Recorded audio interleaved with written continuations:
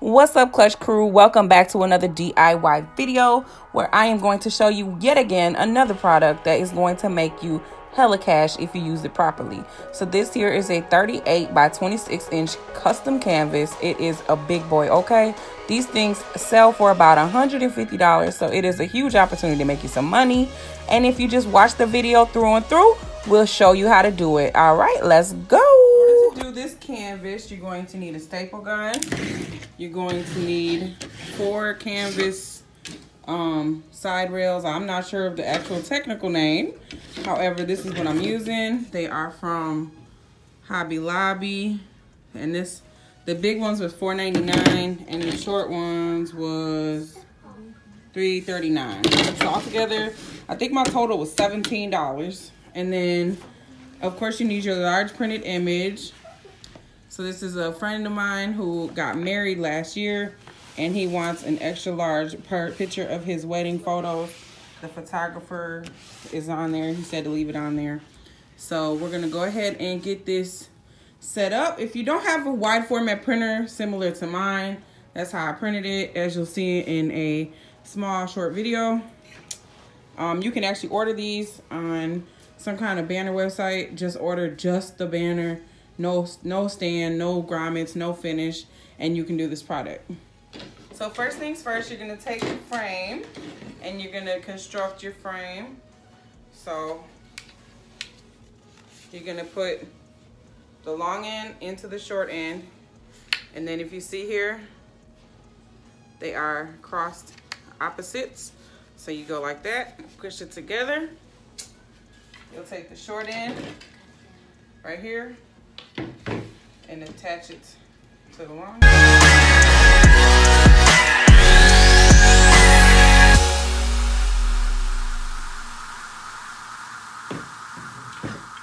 Okay, so this step here you cannot skip. If you skip this step, you're gonna have so many issues with your canvas.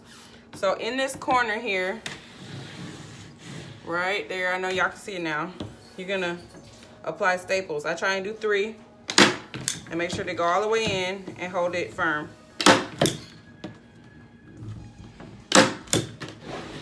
And do that on every single side.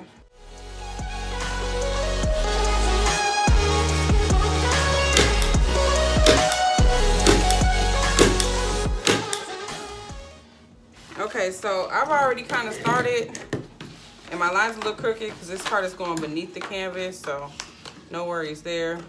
Anyway, so you want to trim all your sides off because I overprinted on purpose.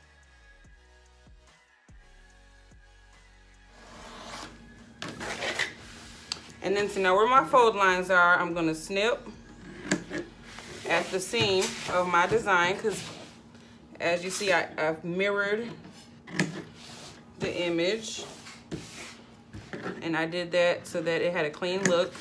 But this is so I know where the canvas is going to be the center. So right there is where my center is going to be. I'm actually going to cut that too.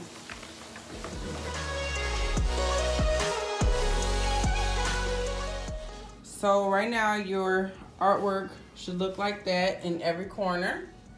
Like I said, that is to make it easier. So at this point, you're going to flip the whole picture over and we'll go from there.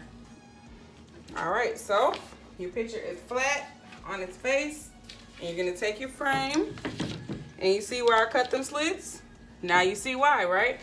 Because now you know exactly where your picture needs to go. Because if you can see that, let me scoot it a little up for you, right here and right here.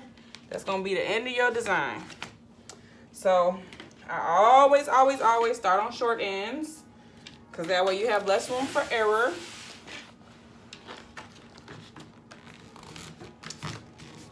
I fold it up, make sure it's even,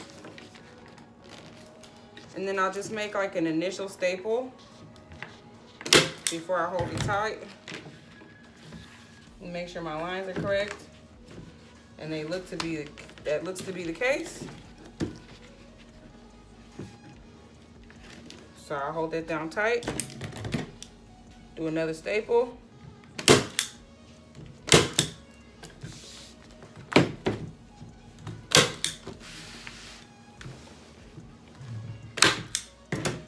go on the other end.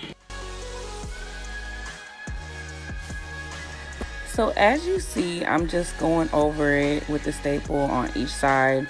And I kind of sped through this part because it's like, once you do one side, it kind of all makes sense. But make sure you're stretching that material all the way across and you're stapling it multiple times throughout the back of the frame, because it's going to make for a much cleaner look. In here, you see I am just stapling on the inside of the frame. I am doing that to make sure it has a clean look. But be sure that you're careful not to staple the outside of your design, because it will be very ugly from the front. And I am cleaning up the corners before I staple them down, just again for a cleaner look. Nobody's going to see that part because it's going to be hanging on the client's wall, so no worries there. So of course somebody may notice, and if you didn't, then I'm gonna point it out anyway, but I did not install a hook on this video. I did after the fact, so no worries there. The client did get a hook to hang it up on their wall, but I actually have forgot to get it from Hobby Lobby until afterwards. Anyway, so I want to show y'all side by side that this canvas is literally the same size as my freaking TV. That TV is 50 inches, okay?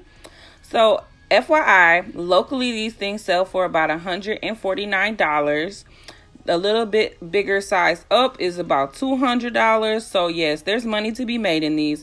So you're welcome for the free game. If you like this video, please smash that like button and subscribe to my channel. Thanks again for watching, and we'll see you next time. Bye.